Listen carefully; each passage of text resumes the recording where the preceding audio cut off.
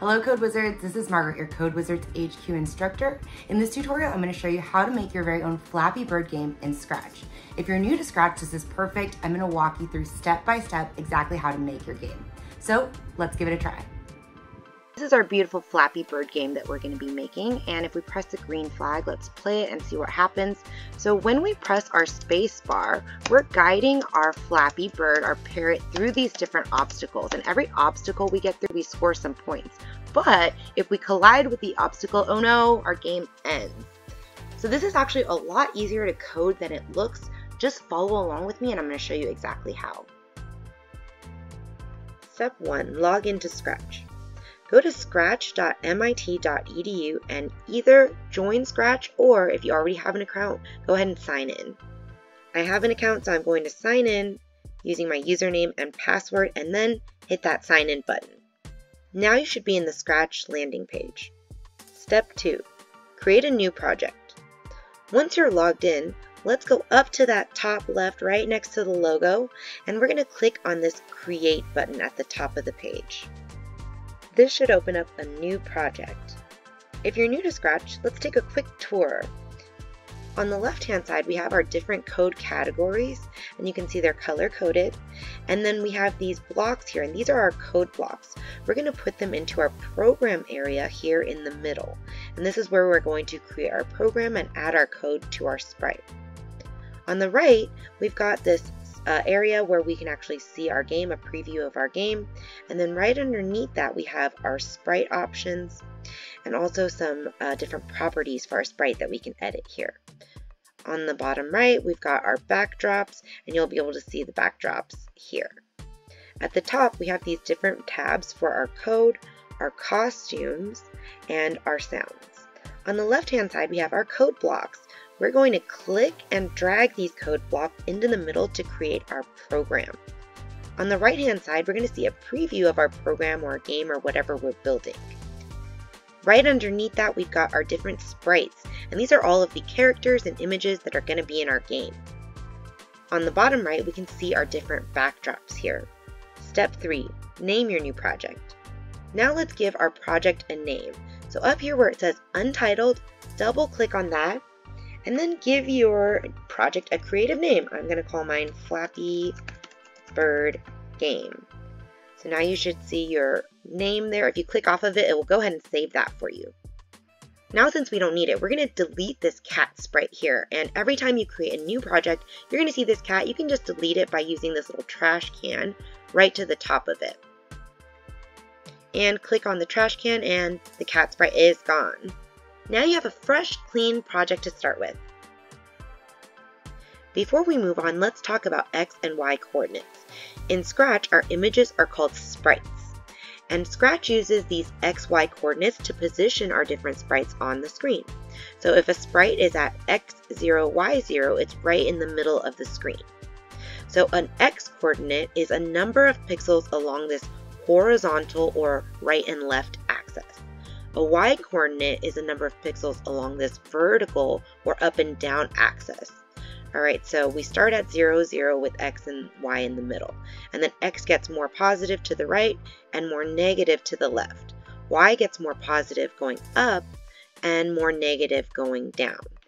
We're going to use these X and Y coordinates to position our sprites and then change the coordinates to move them around on the screen.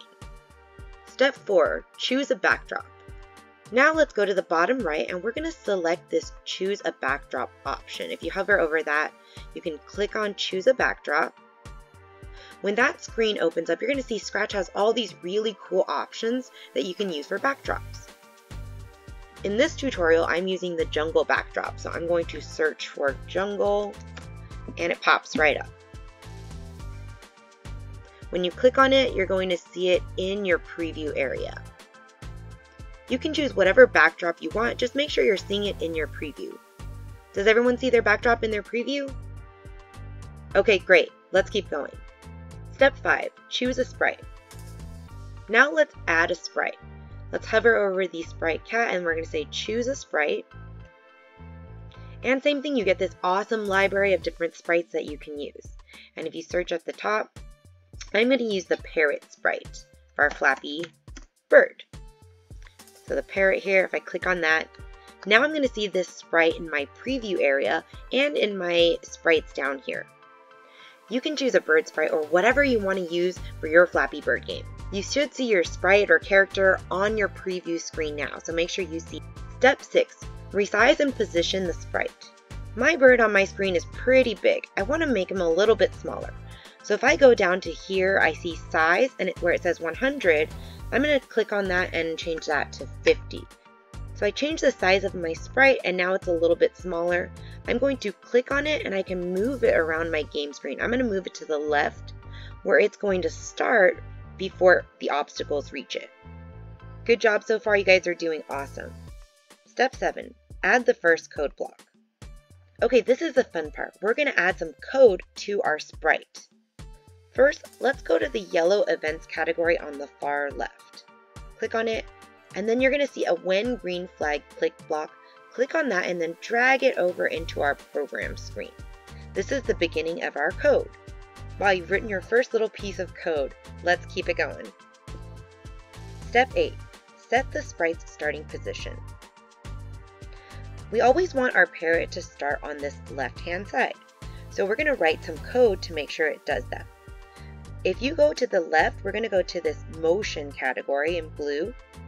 And then we're going to pick the Go to X block and then click and drag it underneath that when green flag clicked.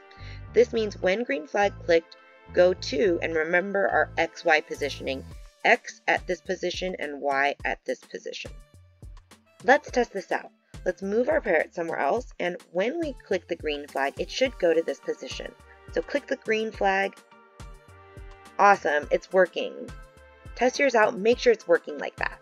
Step 9, add gravity to the game. Now let's add some code to make our parrot fall. So this is like gravity. Our parrot's going to get pulled towards the ground, but when we click our space bar, he's going to fly up. So first let's add some gravity here. So let's go to the orange control blocks and let's grab this forever loop. Alright, this means that whatever code is inside this forever loop is going to keep happening forever. Now let's go to the motion category and we're going to get a change Y by. Alright, we're going to change our Y position, and inside of that let's put -15. If you remember earlier, we said Y position is going up and down, right? So going down is negative, so we're going to change Y by -15. Now when you press the green flag, the bird is going to drop really fast, right? Our Y is going to change by -15 and go down forever. So click the green flag, try it out. Oh, and there goes, it's falling. If yours is doing that, it's working perfectly. Step 10, make gravity slower. If we don't want our sprite to fall so quickly, we can put a wait block from the control category before our change Y by. So we're going to wait before we change Y by -15. So let's go to our control category, and then we're going to take wait, and we're going to put that above the change Y by -15. So instead of 1 second, let's change it to 0.1 seconds. Alright, so now when we click the green flag, it's going to go to this X and Y position, and it's going to wait 1 second and change Y by -15. And that's going to keep going because it's inside of this loop here. So let's also test this out. Click your green flag and see what happens. Nice, our sprite is falling much slower. Take a sec to make sure your game is working. If it's not, double check your steps and make sure it gets to this point where it's falling slowly. When your game is working, let's move on. Step 11, make the bird fly up. Now let's make it so our player can interact with the game. Every time we press the space bar, our sprite is going to fly up. So go to the events category, click when space key pressed, and bring that over into your program area. Now when space key is pressed, we want to increase Y, right? Y is positive going up. So let's get another change Y by block in our motion blocks. Add that to the when space key pressed. We're going to change Y by, and instead of 10, let's use 50. So our bird can fly up every time the space key is pressed. Check that out. Press the green flag and let's see if our sprite moves up when we press the space bar. Yes, it's working. Every time we press the space bar, our sprite is moving up by 50, but it's still dropping at the same time. Hopefully yours is working. Really good job so far. Step 12, design the game's obstacle. To do this, we're going to draw the obstacle that our sprite has to go through. And you can make this whatever you want. We've got some pipes here that our Flappy Bird has to go through. Let's hover over the new sprite button and we're going to go up to choose paint. This is where we get to draw our own sprite. My pipe is just made up of a couple rectangles. So if I click on this rectangle button, I'm just going to click and drag out a rectangle and another one on top of that. And let me make the bottom part. And I need to leave a space big enough for my sprite to go through. Alright, so dragging this out and creating one more rectangle underneath that. And now I have my pipe, my obstacle that my sprite is going to go through. You can create an obstacle however you like, whatever matches your theme, make something that works for you. Step 13, animate the obstacle. Now we have our obstacle, we need it to move around, right, so that our Flappy Bird can try to avoid it. Let's go ahead and click on the code tab at the top. Now we have our obstacle sprite. Let's add some code here. So go to the events category and grab a when green flag click. This will start our code. In the control category, let's add a forever loop. Next, let's go to the motion category and drag a set Y2 block and set X2. So we're going to set our X and Y position. So here in our motion category, we're going to set X2 and set Y2. So remember, X is our horizontal position, right and left, and X over here was about 275, and this is where we want our obstacle to start. So let's set X to 275. Our Y, let's leave it as 28 for now. Now we want it to move from right over to left. So we're going to use this glide 1 second 2, and we're going to change the X and Y position to be over here on the left hand side. Alright, so let's do, instead of 1 second, let's glide 2 seconds. And we're going to change X to negative 275. Remember, on our left hand side, this was more negative, right? So the opposite of our X 275 is our negative 275. Now let's keep the Y position the same. So if we move down in our motion category, we get this Y position variable. So this Y position is going to be the same as what you set this Y position to. So Y position, use that variable. Now this is going to glide 2 seconds to X negative 275 and whatever Y position we set earlier. Let's click the green flag. Let's see if this actually works. Click your green flag, make sure that your obstacle is moving. Very cool, it should be doing this. Hopefully it should be moving from the right to the left side of the screen. Double check that that's all working well. Nice job so far, we're almost there. Step 14, randomly position the obstacle. When we test our project here, we see that the pipes are staying the same, right? This gap here is staying the same. So that's not very fun, that's not very challenging for our players. We want this little gap here that our Flappy Bird has to go through, we want that to change every time.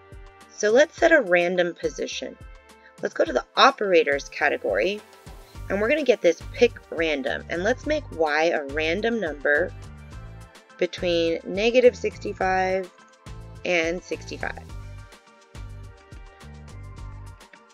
So that's going up and down 65 to negative 65, if you remember our graph for our X and Y coordinates. If you wanted to change more, you can change these numbers. Step 15, end the game upon collision. Nothing happens right now when our sprite runs into our obstacle, right? Our parrot glides with the pipe and nothing happens. Let's add some code to make something happen when these two things run into each other. So let's grab a when green flag clicked from our events category, and we're going to get another forever loop from our control category. So add both of those to your code. Now we're going to use, underneath that, you're going to see an if then block. Let's put that inside of our forever loop. This means that if something happens, some condition, then run this code. The code inside here only happens if our condition is true. Now go to the sensing category and let's add this touching. So this is our condition. If touching, And we're going to change this to whatever sprite you're using for your character. Mine is the parrot, right? My Flappy Bird is the parrot. So if touching parrot, then what should happen? Then we want to stop everything. That's when the game ends. So let's go to our control category again. And at the bottom, there's a stop all block. Let's put stop all inside of our if then block.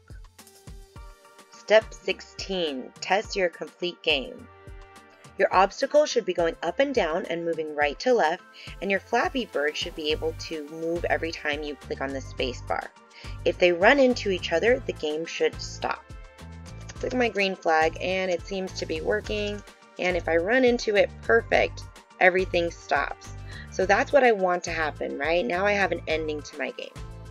Great job on your game, everything is working. Now let's add a little bit of a bonus, let's add a point system. Step 1, create a variable. In your code, let's go to the variable section and you're going to see my variable. Right click to rename your variable. Step 2, name the variable. In this pop-up window, let's change my variable to score and then press OK. Now you'll see our variable called score, and this is going to represent our score that changes from 1 to 2 to 3 and on up. Step 3, display the score. When we click the check mark next to score, we're going to see it show up in our game screen. Step 4, update the score. In our variables category, let's drag a set score to 0, so the score starts at 0, and let's put that underneath our when green flag clicked. Then get a change score by 1, and every time our obstacle moves from the right to the left, we're going to change the score and increase it by 1. That means our player scores 1 every time our sprite goes through the obstacle. Step 5, test the score. Now let's click on our green flag and see if our score is working. Let's see if we get increased 1 every time we get through the obstacle. Click the green flag. Oh, my score changed. Oh, now I have 2. And perfect, this is working great. And then, just like before, when we run into our obstacle, that's when the game ends. How's your score working? Hopefully you were able to add that, and now you have a complete game. Wow, what a great job you did today. If you had fun doing this Scratch tutorial, make sure you like and also subscribe for more Scratch content. If you want to dive deeper into Scratch and also learn how to code and make games from the experts, check out our elementary school coding program at codewizardshq.com. Until then, keep coding and I'll see you next time.